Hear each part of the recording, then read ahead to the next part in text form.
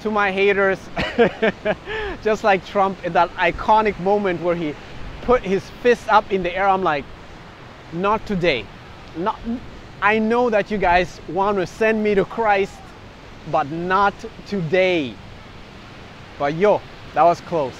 Today was like this close to being the best day ever. And harping back to the whole Trump assassination attempt, I think it's just deplorable that there are people right now on the internet that are clowning the shooter just because he missed. The person that at Trump at his rally was exercising that right that all those Republicans were fighting for, so can you really blame him? How do you miss that? We don't miss those! Come on, man! We don't miss those! One shot at greatness! To be mentioned in the history books! And you missed the shot?! I think we forgot to mention when we were asking for, you know, someone to bring back like they used to, we forgot to mention that they have to have good aim. Remember, genies are tricky that way. I just found out about this.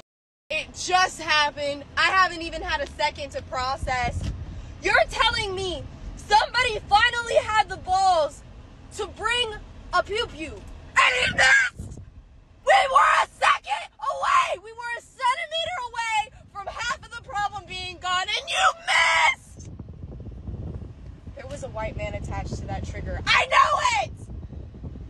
We were a centimeter away! 2 Secret Service sniper teams could be seen on rooftops behind former President Donald Trump less than 2 minutes before gunfire erupted at a campaign rally in Butler, Pennsylvania on Saturday. They appear to be getting into position facing the direction of the gunman who authorities say fired the shots that grazed former President Trump. Trump said a bullet struck him in the ear. Here's how the attack unfolded. President Trump was speaking from a stage located here. The suspected gunman was on the roof of another building less than 450 feet away from where Trump was speaking, with a clear line of sight. 1 minute and 32 seconds before shots are heard, we can see 2 Secret Service sniper teams moving into place on the roofs behind the former president. One on the south roof and one on the north roof, facing the direction of the shooter. It's unclear if they were repositioning or setting up for the first time. He's literally Hitler. Somebody shot at Trump at a rally like a couple of minutes ago, and it grazed him by the ear. There was some bleeding. And whoever did that, like, if you're gonna, like, do this, can you, like, pick somebody who knows how to shoot a gun? Like, if you're gonna do it, like, do it. What is up, guys? Welcome to another video. I hope that you guys are all doing good. Sometimes, guys, you just have to thank God that you're still here. We noticed a guy crawling up the roof of the building beside us, 50 feet away from us. So we're standing there, you know, we're pointing at the guy crawling up the roof. And he had a gun, right? He had a rifle. A rifle. We could clearly see him with a rifle. Absolutely. We're pointing at him. The police are down there running around on the ground. We're like, hey, man, there's a guy on the roof with a rifle. And the police were like, huh, what? You know, like they didn't know what was going on. You know, we're like, hey, right here on the roof. We can see him from right here. Thinking to myself, I'm like, why is Trump still speaking? Why have they not pulled him off the stage? I'm standing there pointing at him for, 2-3 minutes. Secret Service is looking at us from the top of the barn. Next thing you know, 5 shots ring out. But why is there not Secret Service on all of these roofs here? I mean, this is not a big place. It is a sad, sad day for America. It is hard to find the words to describe the shock and the horror that people are feeling right now, after many of us were witnessing on live television the assassination attempt on former President Donald Trump at a campaign rally in Pennsylvania. This is a devastating day for America. Right now, people are pouring their hearts out on social media and posting "Pray for Trump." Many of the people I'm speaking with over there are feeling scared about how close this was. Looking at the still images, you can see the bullet that pierced his right ear as he gets up with blood smeared on his face. And as he was standing there speaking, he just felt it, like you could see, like his spirit just told him, just tilt your head just a little bit, and the bullet just grazed his ear. Now that is the craziest thing I've ever seen in my life, guys. I've seen a lot of things, but that was, if it was just like a millimeter, if he had just not tilted his head like that, he wouldn't be here right now. It's crazy. It's crazy how the Lord works in such mysterious ways. And that's where I'm at. That's where I'm at right now. When I woke up today, I was just like, thank God that my body is perfect. Thank God I'm, you know, still in tip-top shape. Thank God that I'm in my prime. And I'm just thinking of Trump, thinking of his family. I was reading what the whole family like tweeted about it, and I'm just like, your dad could have died. So my prayers go out to Donald, his family, and of course the man that lost his life. I saw there were certain people which were trying to make this political. Now is not really the time to do that. I think it's a time to regroup. It's a time for us to evaluate and kind of think of what we're doing. But as I've mentioned in previous videos, I think that right now, all that we want is blood. For some reason, all that we want is blood. You saw that in what, the Drake, Kendrick Lamar whole beef. Everyone was just like out to see somebody bleed. You missed that! We don't miss those! Come on, man!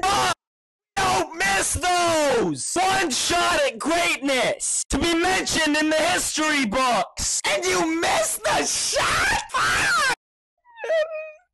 This horrific act has just deepened an already huge divide in the United States of America. But if you were following media outlets like CNN today, well, you would have thought that Donald Trump had a fall. Look at this headline. Secret Service rushed Trump off stage after he falls at rally. Falls. It was an assassination attempt. He's not Joe Biden that doesn't know how to stand up. And that's not a one-off headline. This morning, I was looking at my phone and I was taking screenshots because even though it's CNN, I still couldn't believe it. The next headline I saw, Trump injured in incident at rally. Incident. That's really what they wanted to go with when the man who's been president before and is running again was just shot. Oh, and there's more.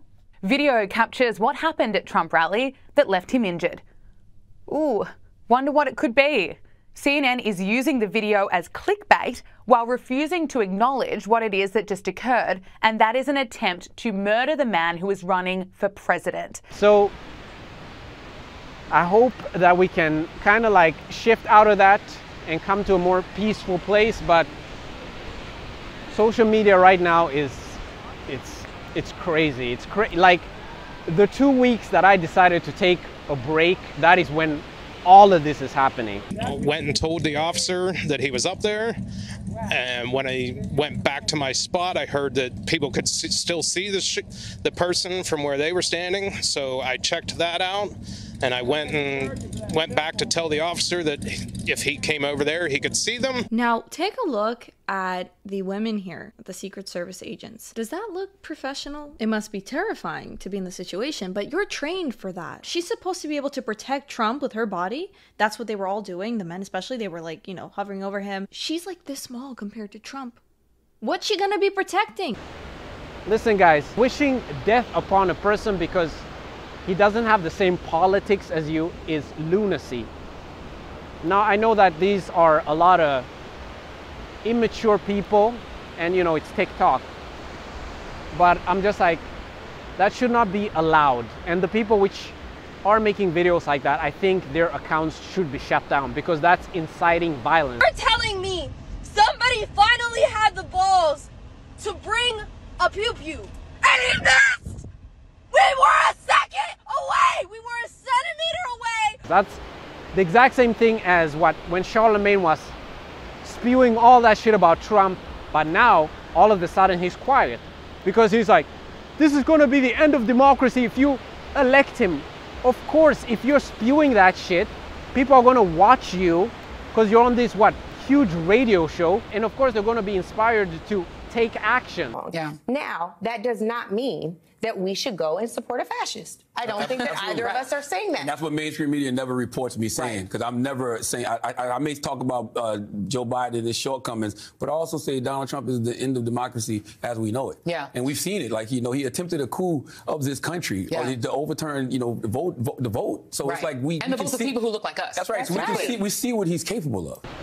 So I think there are a lot of nefarious actors when it comes to this whole Trump assassination attempt, and now a lot of people are backing away because they're like, oh, I don't want to be implicated, I don't want to be connected to this, you know. But I don't think it's the way to go. I think we should be mature and we should debate, but not that. Yes, I do have ops, and I do wish at least like somebody rough them up, but not death upon anybody. But yeah, it's just crazy, and I think it's just lunacy that they're allowing this on social media. And let's look at some of the other reaction we are seeing today. And remember, America is right now feeling the weight and the heartbreak of what has unfolded today. But Colorado Democrat Stephen Woodrow posted on X, "The last thing we need was sympathy for the devil, but here we are." Really classy. You know, comments like that are expected from troll accounts, but politicians, well, it really gives us an insight into how dark and how ugly some of the thinking and some of the attitudes are, and also how much hate there is for Donald Trump. So let's look at what some of the Democrats have said in the past. Have they ever called for political violence? I just don't even know why there aren't uprisings all over the country, and maybe there will be. People need to start taking to the streets. This is a dictator. You know, there needs to be unrest in the streets for as long as there's unrest in our lives. Enemies of the state. Show me where it says that protests are supposed to be polite and peaceful. Do something about your dad's immigration practices, you feckless. When they go low, we kick them. How do you resist the temptation to run up and wring her neck? The biggest terror threat in this country is white men, most of them radicalized right up to the right. I thought he should have punched him in the face. I said, even if you lost, he insulted your wife. Yes. He came down the escalator and called Mexicans rapists and murderers. He said, well, what do you think I should have done? I said, I think you should have punched him in the face and then gotten out of the race. You would have been a hero. I'd like to punch him in the face. I said if we were in high school, I'd take him behind the gym and beat the hell out of him. Punch some people in the face! When was the last time an actor assassinated a president? They're still going to have to go out and put a bullet in Donald Trump, and that's a fact. Look as his character is stabbed to death. Where is John Wilkes Booth when you need him? I have thought an awful lot about blowing up the White House. A Missouri state senator is under investigation by the Secret Service after saying she hopes President Trump is assassinated. I will go and take Trump out tonight. It is just disgusting. Now back to CNN, because according to them, despite surviving an assassination attempt, there's no legitimate threat to Donald Trump. Donald Trump and the people around him perceive themselves to be under threat. And that's all that matters. That is not legitimate. That is wrong. Oh, and here's more CNN coverage complaining about how Trump reacted seconds after someone tried to kill him. I do want to say there was one thing that when I watched the tape, I found odd because of all of the heated rhetoric. And that is that after he was hit, former President Trump got up and said, fight, fight, fight. That was close. That was close.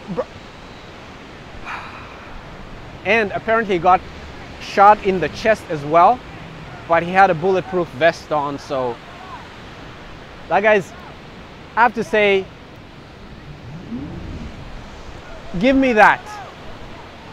I would trade that for $100 million just to wake up each day and just have that chance to breathe. Man, I would give anything for that. Yeah. Where do I? Yeah. Here, right?